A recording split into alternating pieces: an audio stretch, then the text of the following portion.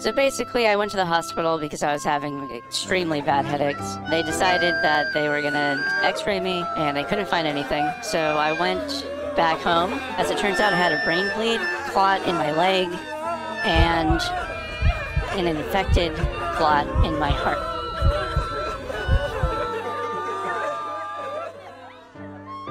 Bleeding increases pressure around the brain, which can cause a sudden, severe headache sensation, or a person to lose consciousness. It mainly happens because of arterial bleeding on the surface of the brain. A medical term for a blood clot is a thrombus.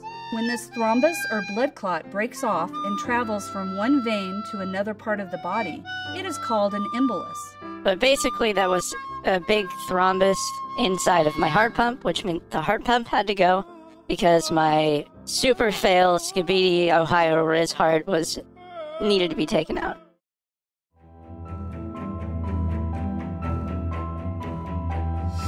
Time to take the LVAD out and put the new heart in. It was really easy, pretty quick.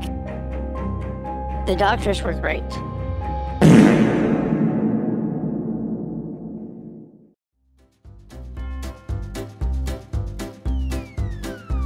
And now I'm sleeping, eating, walking, sleeping, eating.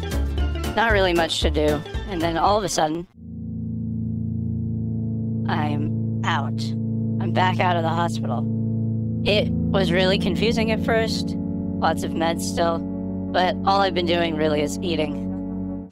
Rev up those fryers! And we're going on walks and...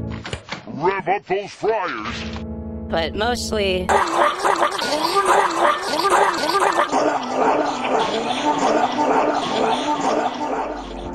not too much more to talk about. I'm still healing. I'll still be away from my actual computer for a while, but I'm going to continue trying to make content like this, as well as streaming as much as possible, and then doing shorts. I'll catch you in the next one.